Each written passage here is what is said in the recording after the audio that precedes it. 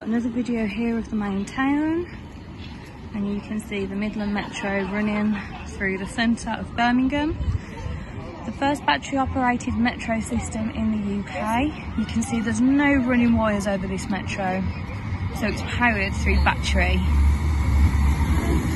Pretty impressive, and that will run all the way around the centre of Birmingham, which is really handy because they've just introduced their new policy that you can't drive through the centre of Birmingham without getting a tariff. So it's going to encourage people with ITS to use either the metro or the train. And as you can see, really close links to the train station. You can't really see it, but if you see that bit there, that's Grand Central.